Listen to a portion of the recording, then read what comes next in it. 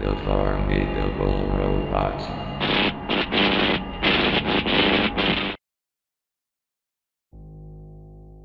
Hello. It's me, Nickelodeon again. I've noticed that my recent approach in the first incident, that dreaded SpongeBob episode, caught some attention. I should continue on to the other incident. From this day forward, this should be called the Eldritch SpongeBob Universe. Now, before I continue, I must inform you of some details from that incident.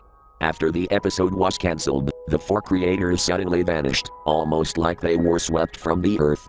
Derek Dryman, Andrew Overtoon, and Paul Tibbitt reportedly reported that there wasn't an episode named I Am Sequotusomnia. Bullshit. I knew better because I've watched the episode with the other staff members. With the context given out of the way, let's carry on with the next events that happened. 2 weeks ago, I was working on the recent episode at the time, Black and Sponge. When I received a VHS tape, this was the tape one of the interns handed to me. They didn't say anything. Curiously yet hesitantly, I picked up the tape, went to the testing room, and then helped another guy plug the VHS player. After a minute plugging, I placed the tape in. The title card was oddly different. A gothic purple background with almost cursive letters. Inquilirius. It started at the Krusty Krab. Mr. Krabs was writing something. It seemed quiet, with the occasional sound of scribbling from Mr. Krabs. The doors suddenly open. Arr! Mr. Krabs said, looking over. He thought it was SpongeBob or Squidward but found no one. A skeptical look was shown as Mr. Krabs looked down. Nothing. Mr. Krabs shrugged and continued writing. About 2 minutes later, a knock was heard at his office door. He got up quickly and looked around quietly. There, sitting on the ground, was a Krabby Patty. Mr. Krabs gasps and goes to the kitchen. Boy, why is there a Krabby Patty No one. Mr. Krabs looked around, seemingly scared, but remembered it was a Saturday, but also remembered they work on Saturdays.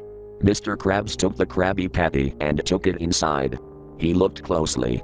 It seemed normal and Mr. Krabs was about to eat it, when a gooey purple goo dripped on Mr. Krabs' desk. Arr! Mr. Krabs said, scraping the goo. He sniffed it. Smelled like nothing.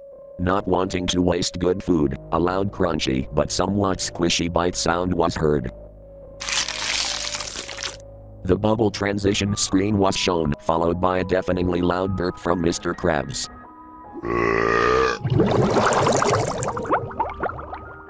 Whew, that Krabby Patty hit this spot, but Mr. Krabs groaned.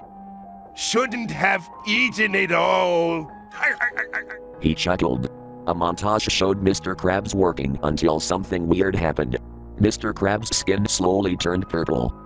What the? Ah! Mr. Krabs suddenly let out a yell before collapsing. Loud and ear-splicing transforming, cracking, exploding, ripping, and gooey noises were heard.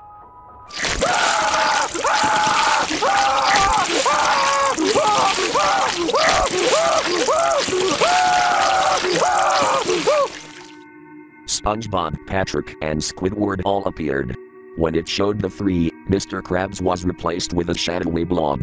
SpongeBob spoke, still, that sickening demonic tone.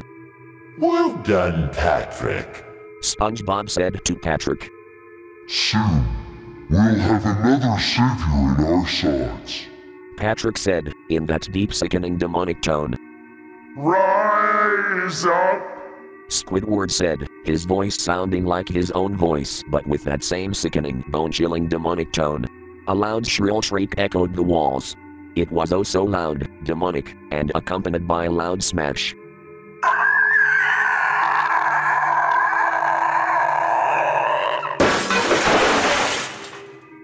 Then we saw it, and everyone in the room screamed.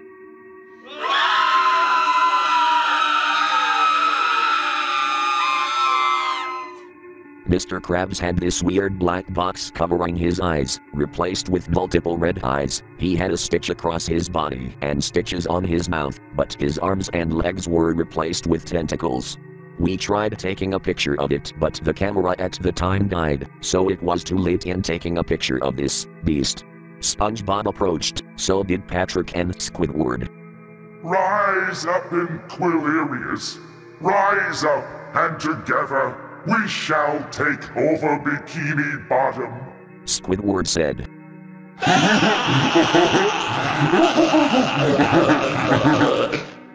As SpongeBob and Patrick both laughed, both equally sounding demonic, the episode ended with the beast, now known as Inquilirius, giving off one more shriek and jump scaring the viewers before the credits were shown.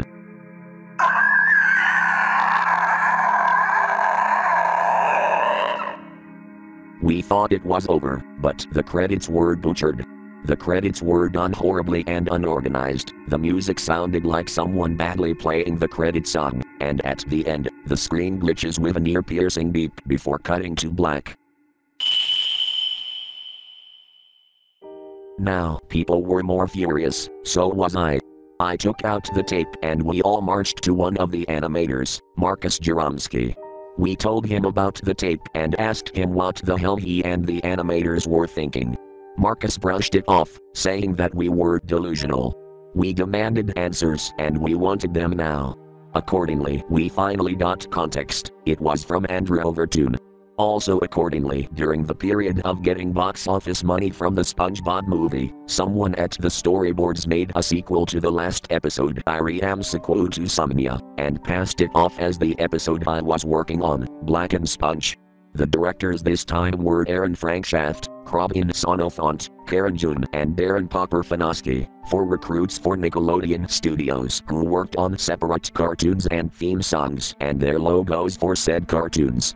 On June 17, 2015, the episode's tape was trashed and later picked up by the CEO of MTV, Drake Pearson, who later died unknowingly after watching the episode.